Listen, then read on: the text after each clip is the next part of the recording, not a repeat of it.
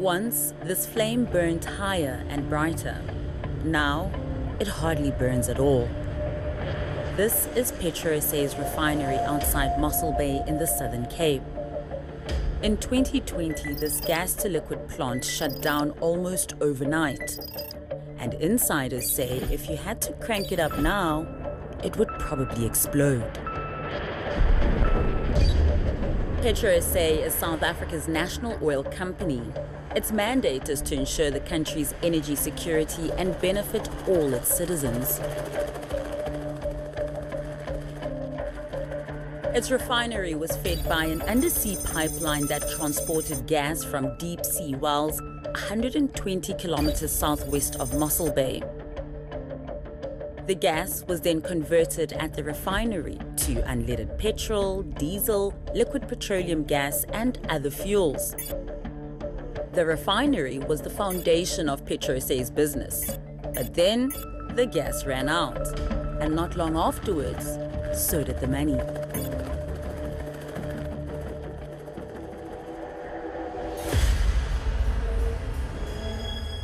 $1 billion here, $1 billion there, and very soon we're talking about real money.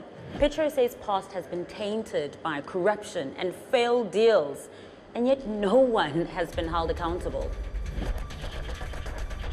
By 2020, PetroSA executives had burned through 24 billion rand. The company was bankrupt.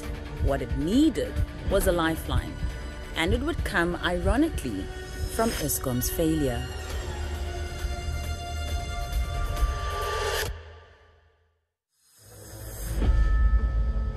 These diesel-guzzling open-cycle gas turbines keep the grid from collapsing when all else fails.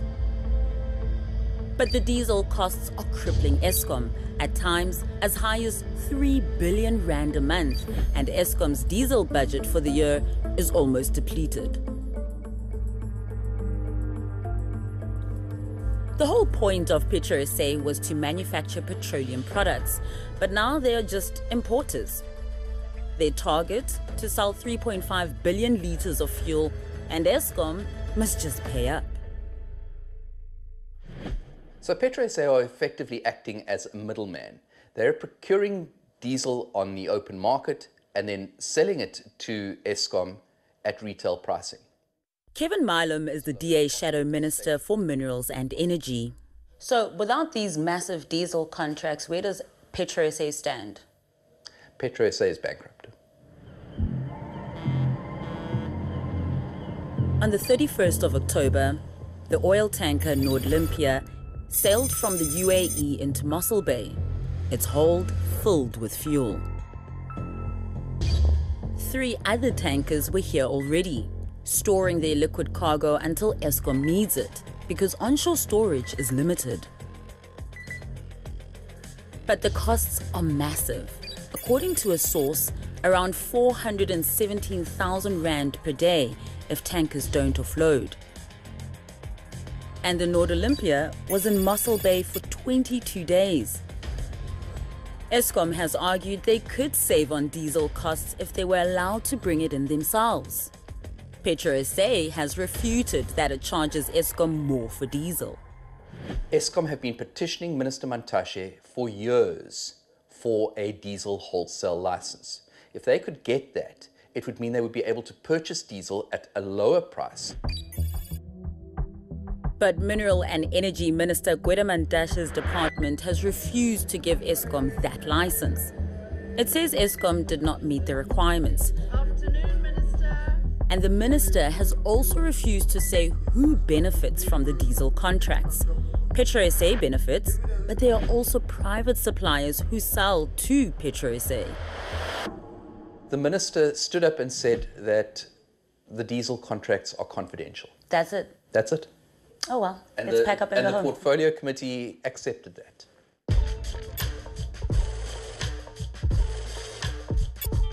So who's making money out of these multi-million rand deals? And don't we have a right to know? Well, apparently not, because it's a closely guarded secret, and the minister would like to keep it that way. Now, if you want to expose the business of PetroSA, you're basically killing it. At a media conference on the sidelines of the African Energy Week in October this year, Minister Mantashe was defending his decision to keep the contract secret. Could I just be clear then, Minister, are you saying that government's procurement rules and transparency rules around procurement do not apply to PetroSA or should not? I'm not saying that. You are putting words in my mouth. I'm saying PetroSA is trading with fuel, and that is a highly contested space in the market. Now, nobody in that market will publish their suppliers and their consumers. Nobody. Now, you want PetroSA to do that, and I'm saying it's a formula to close it down. That's it.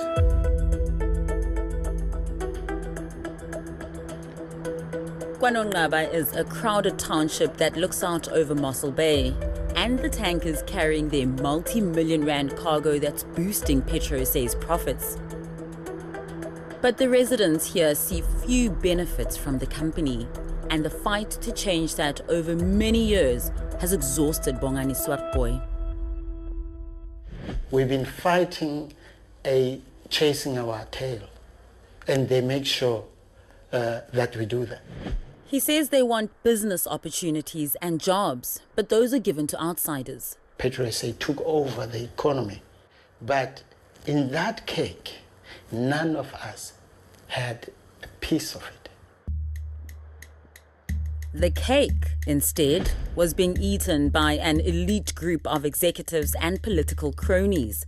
Since at least 2010, PetroSA has embarked on several reckless multi-billion rand investments. Loans, for example, to a subsidiary in Egypt. But before long, that investment of 1.1 billion rand was written down to zero. Another 1.4 billion rand was written off in Equatorial Guinea. And a former CEO simply added another $20 million without board approval for a stake in a Ghana oil field. The High Court later ordered him to pay back 83 million rand, but he disappeared.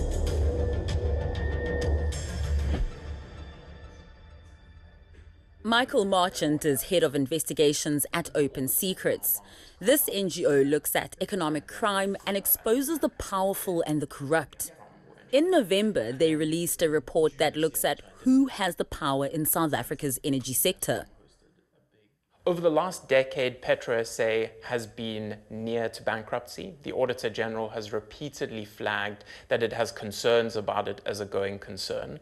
And one of the reasons for that is that PetroSA has repeatedly been involved in very strange dealings, particularly around the African continent. The 𝗀𝗏𝗃𝗍𝗆 report documents PetroSA's history as a vehicle for narrow political gain and corruption. If you look at PetroSA's history, there's this really disturbing trend where it has been used by political elites and, in many instances, by the governing party, the ANC, whereby big contracts would be awarded, but there would both be the party and related companies would receive kickbacks from those contracts. By 2014, PetroSA was facing an existential crisis. For a long time, they'd known that the gas fields that supplied the Mossel Bay refinery were running out of gas. No gas meant no PetroSA. So they hired a company to drill for more. It was called Project 𝗀𝗀𝗃𝗍𝗃, but it was an operational disaster. It's the biggest financial loss of any state-owned entity at the time. They never found the quantities of gas that they were looking for. And as a result, the project never delivered. They lost 14.6 billion rand on that project. That's one of the projects. PetroSA also said they'd build a refinery at 𝗀𝗏𝗃 in the Eastern Cape, creating 27,000 jobs. 200 million rand fee was paid out on consulting fees, but that project has gone nowhere. There's no refinery being built. So would a new plan by Minister Mantashe be any different? He is determined to revive the creaking old Mossel Bay refinery at a massive cost through a partnership. So we took a position that we're going to revive PetroSA. In January, PetroSA put out a tender for a partnership to refurbish the refinery at around 3.7 billion rand. And we're hoping that before December we'll finalize the partnership with whoever agrees to work with it, then rebuild those refineries. And documents we have seen show that PetroSA has all but selected Gazprom Bank, a subsidiary of Gazprom, the gas company close to Russian President Vladimir Putin. But could that decision by PetroSA subject South Africa to a risk of sanctions? We're siding with countries that have very little economic value to South Africa. Russia is tiny in terms of our foreign trade, but we're going with that over countries that we do a lot more business with. I think it's an enormous concern. But remember, the refinery can't operate without gas. So will we import Russian gas, or will the gas come from closer to home? Natural gas has been confirmed off our southern coast, but it's in deep, rough water. And it could take another 4 years before it might be delivered to the refinery. None of this makes sense, says activist 𝗀𝗵𝗶𝘀. In 2017, she won a court battle to stop South Africa's nuclear deal with Russia. Now her organization is trying to protect our oceans from drilling. When we take a look at this Gazprom Africa deal, does it give you déjà vu? Definitely. What is the actual deal? We don't know what Gazprom Africa is going to do, and we don't know who's going to pay for it and what the terms are. Whether the project actually happens or not, who knows? It's about getting the money flow. And as the diesel money flows, cannibalized from Eskom to magically resurrect PetroSA, the minister is now executing his plan to rebirth it as the new South African National Petroleum Company. The energy minister will become its sole shareholder, which for now is conveniently himself. How do we stand up in the global politics of climate change and ask for trillions to get our just transition moving, while at the same time saying we're forming an oil company and our energy minister is going to be the head of it? What signal is that sending? In the newly merged company, PetroSA's reckless past will be magically wiped clean. And if you want a petroleum right, you will need to give away 20% shareholding to the reborn PetroSA, with a further 10% going to a BEE partner. And this is really important. It would benefit the state directly through either PetroSA or the new National Petroleum Corporation. In other words, a secretive new state company will be the conduit for large amounts of future revenue.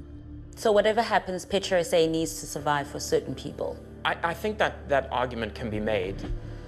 The minister says he's improved governance at PetroSA. But News 24 recently reported that Chairman 𝗀𝗃𝗃𝗃 previously faced charges of spying on staff, bullying and victimization of whistleblowers, abuse of power, manipulation of tenders, and now he has fabricated a fake court order in an attempt to clear his name. Boya reportedly wants the CEO's job. Surely, in a country of 60 million people, we can find someone better qualified to take that job. The DA has called for his suspension, so our producer called him to give his version to Carte Blanche. No, I'm not interested. So even though they said that you lied, spied and bullied your way to the top, you don't want to defend that? I'm quite happy for them to say what they want to say. And you wouldn't consider an interview with Carte Blanche about these matters? Not at all. More than once, we invited PetroSA to speak to us. They refused without reason. Look, no, we've just decided not to do an interview at this stage. In response to our discussion points, PetroSA said they have finalized a turnaround plan, are securing partners to restart the gas to liquids refinery, and have contributed to the reduction of load shedding and strengthened its management team. But it's a PR response.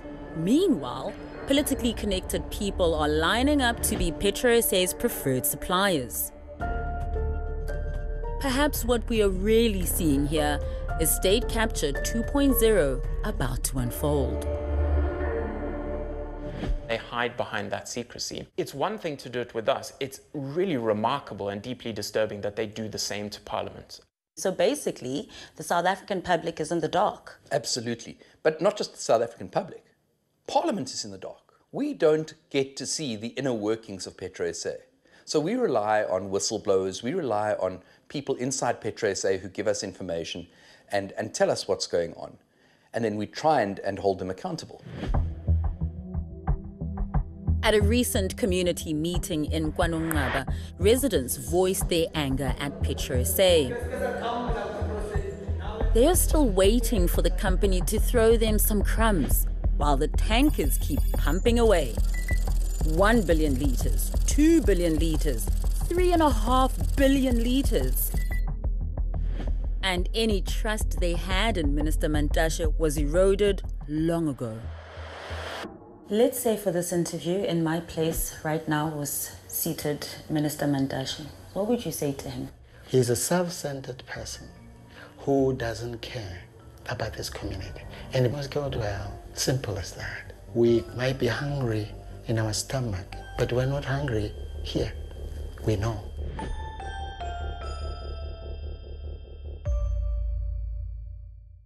Thanks for watching. Why not drop us a comment below? We love reading your opinions. Remember, you can now access Carte Blanche stories anytime, anywhere, even offline. Carte Blanche, the podcast, is now available on all major podcast platforms. So be sure to hit that follow or subscribe button and be part of our growing online family.